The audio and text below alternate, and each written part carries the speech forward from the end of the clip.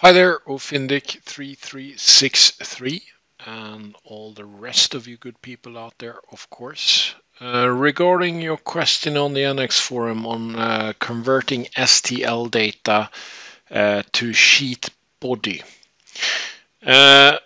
Now, as previous people who have replied to the post have pointed out, you do not really need to create a sheet body with BREP surfaces on top of the geometry that you already have in the form of convergent body here in NX. Since NX is a really hybrid modeler where you can mix and match convergent modeling with traditional solid and surface modeling. There is no real need, and you really have the tools at hand as well in the polygon modeling suite. And now, since you still seem to want to have this as a surface model, and I'm thinking, looking at the geometry here, that it is the regular top shape here that is the surface that you want out of this. So, in other words, I will do this in two steps, kind of. I will start by kind of showing that polygon modeling will probably do what you want. And in addition, polygon modeling, that means convergent modeling, means dealing with the facet geometry directly. And in addition, we will create a set of or a BREP surface describing the irregular shape on top here. Now I have I have done the whole thing here, but since you asked for the surface only, that is what we will focus on. So, assessing this model, we know that this is a convergent model or convergent body, mean faceted body. That is probably a scan. That if we look at the facets and the orientation, we can see that it seems layered, so it might be that it is an FDM model that has been scanned, 3D printed model. Now, this is really a dense definition for my system, meaning I will kind of try to optimize this the best I can. Under the reverse engineering tools, we have the fit surface, and that is going to give me the first one, because if I take a side view here, we can see that the thing or the geometry that it seems to be based on is kind of a cylindrical shape or an arc shape there. I will do a fit cylinder. I will do it on single facets. I will do a force direction of the axis of that, and I will have it resulting in a single surface and a sheet. So, doing this, we will use the bottom rim here if you like. You can see that those facets are really, really small. We will select kind of a bunch of facets around the rim here if you like, and maybe I don't have to be that accurate. It's just an example in this case. I think this is probably accurate enough. Let's pick one more there. Okay. We're going to do the force direction, which would be in the profile direction there if you like, and we're going to say okay to that. Looks like it's close enough. That surface, we're going to extend that in all directions in order to get it big enough. If we take a side view, let's take this one, we can see that we have a transitional surface original there. We don't want that to be part of this definitely. We only need the top. So the transitional area here, we do not need. That means I will offset that surface by a certain amount, and 0.8 seems to be, yeah, then I get rid of the transitional area, so that should be fine. So we say okay to that. We can blank the first one there or hide it. I only need to focus on the upper area here, so I'm going to actually trim kind of the other bits off just to simplify things. Now this is a convergent body with heaps of facets, as you saw in the dense definition of the convergent body. Hence, the trimming operation here takes a little bit of time on my system, and that is just simply because of the really dense definition there. When it's done, you can see that we got black highlighting edges, meaning I got actually a face there, which is great. Because that means I can delete the inner faces there, as I really don't need them anymore. And I'm gonna kind of focus on the exterior here, which is good. And we move on to polygon modeling. I'm going to remesh this thing here, and I'm going to remesh it to 0.5. I start by selecting the actual convergent body here and ensure that I got my 0.5 there. I'm going to edit the copy. Might have to reset that to 0.5. There we go. And we're going to move from 435-ish thousand facets to something way less. Let's do a show result and see how much we can reduce by remeshing this. Now, remeshing is a great way of optimizing your convergent body and having the orientation of those facets in an optimal way for all downstream purpose, basically. So we're going from 435-ish to 21,000 facets, 22,000 facets.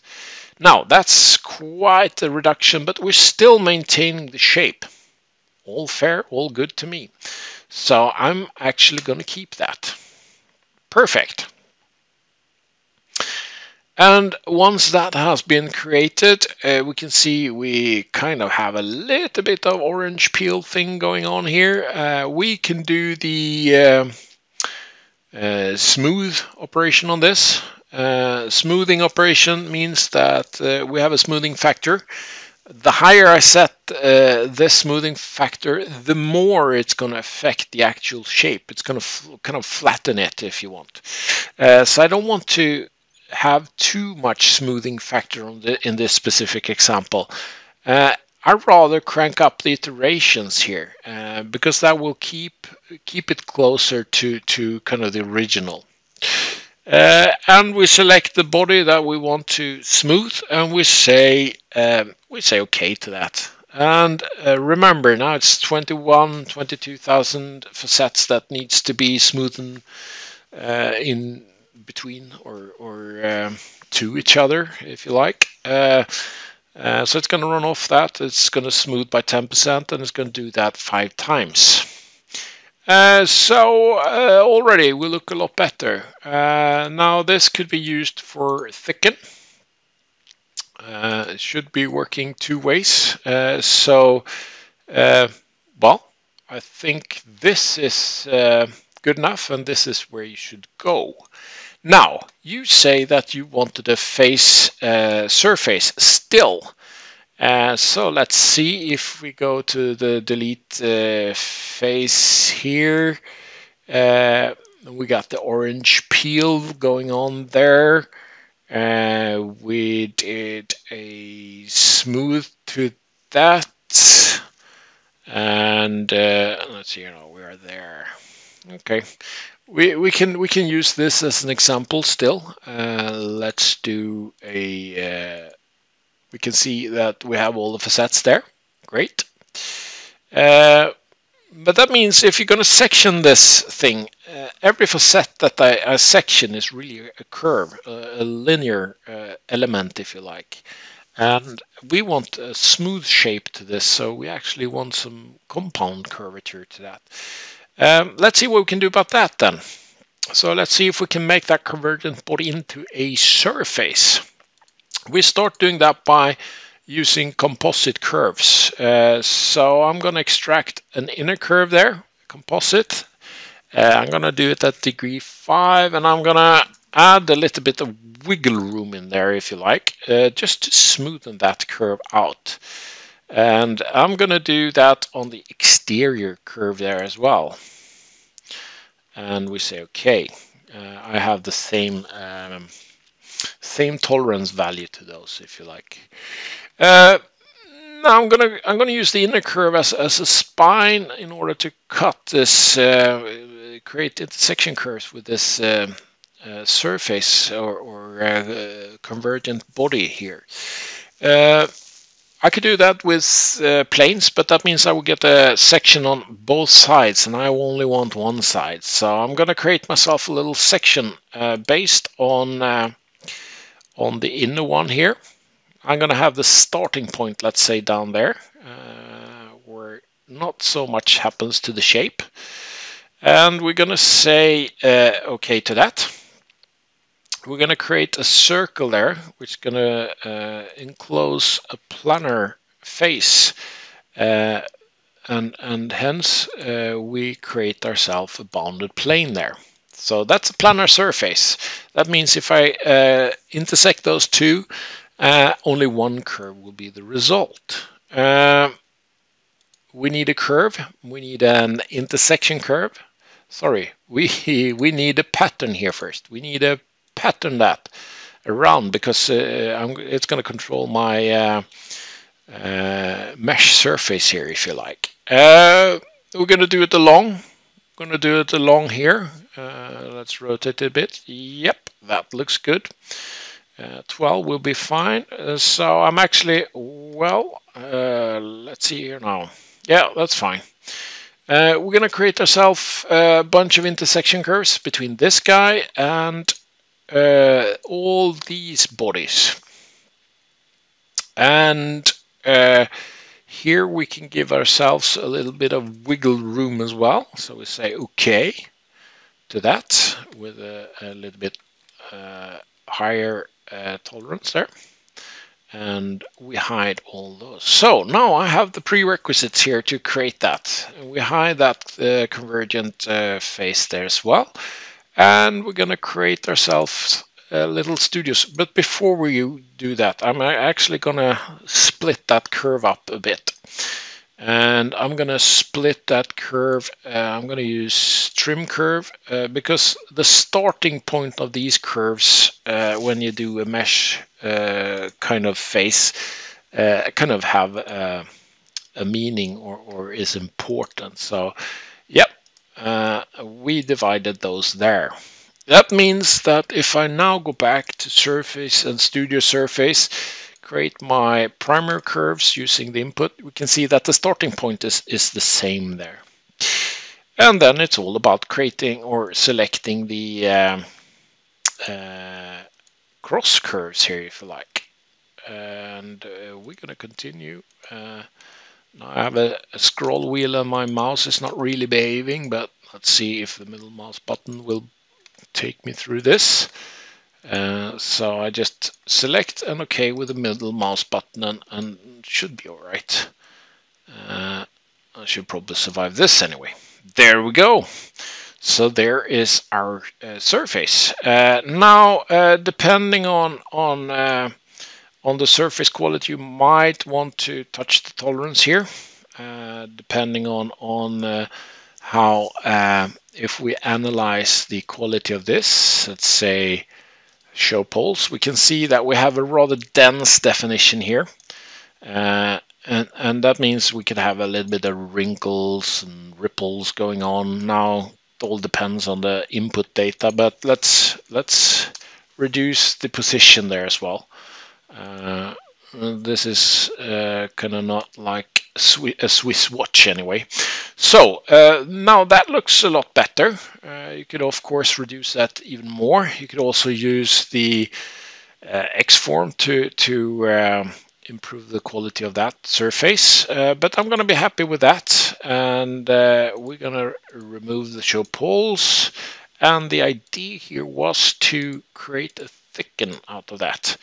And we have one going inward, and of course we can have it going outwards as well. So, and here we go.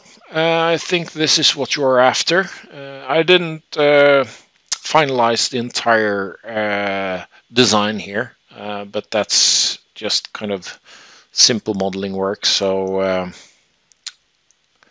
maybe I will revisit. Actually, there are some tips and tricks in that as well. Nevertheless, with that, I'm going to leave you for tonight, and I hope that you got something out of this. So, to all you good people out there, stay safe, stay sound, and above, stay healthy. Over and out from Fred for now. Bye for now.